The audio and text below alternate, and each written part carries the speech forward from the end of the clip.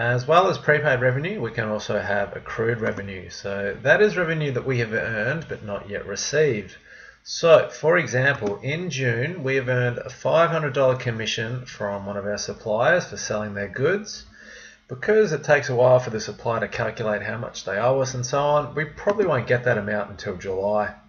But what if our balance day is at the end of June? We've got a $500 commission that we haven't actually received yet. So it's been earned, but not yet received.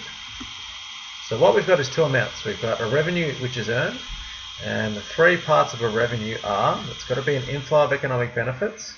What's the inflow? Well, we've kind of got a promise of the $500 earned. We're eventually going to get that. That is an inflow, just like a credit sale would be.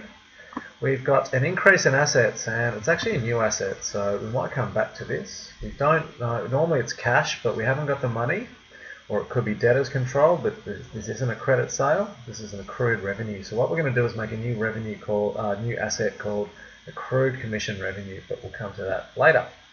And lastly, it is going to increase owner's equity. Now, we also have an asset, because we haven't got this $500 yet, we'll get it in the future. So we have a resource controlled by the business. We're legally owed $500. It's arisen from a past event. We earned some commissions in June, and there will be a future economic benefit in the form of the $500 cash we're going to get in July.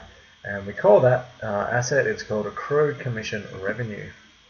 So at the end of June, we'll have our financial reports. We'll have a balance sheet which lists accrued revenue, and that is going to be a current asset, accrued commission revenue. We'll also have in our income statement $500 of commission revenue in the revenue section.